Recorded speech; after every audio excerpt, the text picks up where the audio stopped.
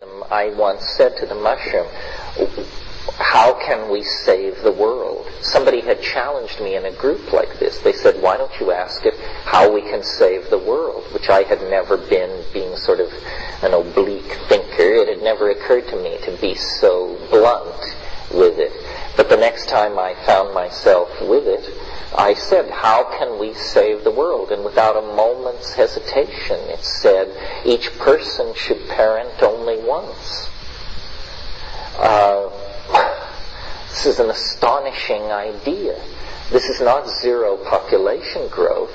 This is population falling by 50% every 20 years from here on out. If people in the high-tech industrial democracies would limit themselves to one child, almost immediately the destruction of the Earth's ecosystems and resources would halt. We preach population control in the third world, but the statistics show that to a woman in the first world who has a child, that child will consume between 800 and 1,000 times more resources in the course of its lifetime than a child born in Bangladesh or some other third world place. So if we were to practice this one person, one child policy in the first world democracies, there would almost immediately be a visible slackening of the pressure on resources. And population is the thing which is driving everything over the edge. And is not allowing any time for full reflection about land use, implementation of technologies, the political directions we want to go in. Because everywhere, you just hurl money at problems like sanitation, detoxification of land, education of children, cleaning up of water supplies, extension of early primary education, and so forth and so on. No matter how much money you throw at these problems, you see no progress because it's all dragged down by burgeoning populations. So, and it's interesting, I've always felt that the way to solve social problems, collective social problems, is to find solutions which advance the agendas of individuals. In other words, some version of enlightened self-interest. And if you think about this one person, one child thing, what we're saying is, how would you like to have increased leisure time, increased disposable income, and the sincere gratitude of humanity by volunteering to limit your procreative activity? And I would favor social policies that would give people cradle-to-the-grave medical care and cancel their income tax and whatever it took to honor people who did that, because that is the most significant single political act any one of us could probably do. It's very practical. It's a bumper sticker. It astonished me when the mushroom said this. I thought it was going to be a discourse. It said, each person should parent only one child. In a single sentence, it offers probably the only solution to our long-term dilemma on this planet. Can we do it?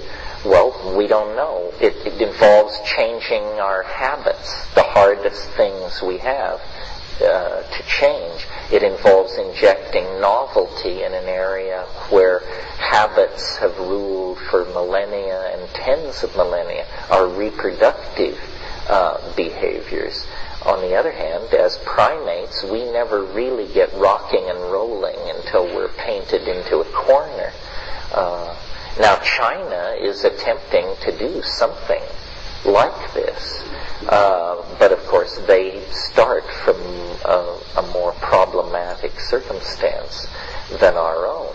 However, if China continues to limit its population, that's the one piece of the puzzle missing from its ability to project its culture onto a global scale. If the rest of us pollute our social systems and drag the development of our economies with burgeoning populations, at the same time that the Chinese population is falling and they are bringing their technologies and infrastructure up to speed, then we could find ourselves in a very different socio-political circumstance, not far downstream. Any comment on that whole idea? It's an interesting idea. I'm surprised that there is no society for it. I've never heard it discussed.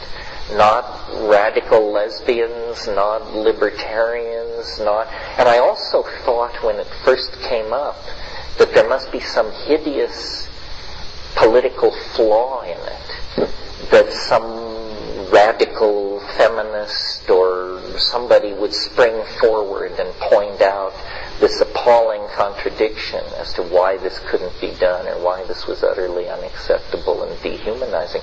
Nobody has ever done that either. People have said, the only criticism I've had of it is people have said that political power is based on population. But I argue that's not true. If that were true, India would be the second most powerful nation in the world. Well, what about France? What about Germany? What about England? So, we are not in a breeding race with the brown-skinned people of the planet. Thinking like that is crazy-making. What determines the viability of a society is the quality of life that it delivers to the greatest number of people. So I think one person, one child, those of you who haven't yet entered the reproductive phase of your life, you might consider. People have objected and said, well, but children need other children. This is arguable. The nuclear family is not handed down from Mount Sinai. The nuclear family is a late 19th century invention at the convenience of industrial capitalism. If there is a human model handed down from Mount Sinai, it's the extended family group, the aunts, the uncles, the cousins, all together in a long house or a compound. Well, we haven't lived like that in America since the 1840s. It was no way to live anyway. In 1800, the average American woman gave birth 13 times in her life. This is no population, this is not a behavior pattern we want to emulate. I think that we are sentimental, that the concept of the child is some kind of morbid download from 19th century romanticism, and that it's a morbid concept. The child in our society is symbol of innocence and victim of mayhem. It would be, in Amazonian societies that I've observed, children are small versions of adults, and as quickly as they can handle them, they are given responsibilities and roles, and they participate in life, birth, death, sexuality, hunting rituals. There is no this idea that we screen people from the facts of life because they are innocent and fragile. And it's a complete paradox in our society, because while we're dishing out this rhetoric of innocence, we're creating a popular culture so steeped in images of violence and abuse and rape and so forth, that the idea that there are any secrets from anybody is a pretty hollow rhetoric. So we need to re-envision our relationship to children. They are more precious than we have tended to treat them. They are more central to our future than we have tended to admit. And our population policies, if they don't swing around to take cognizance of this, will probably derail all our best intents to build a sane and caring world. Anyway, that's the opinion of an extraterrestrial fungus on a matter of human population.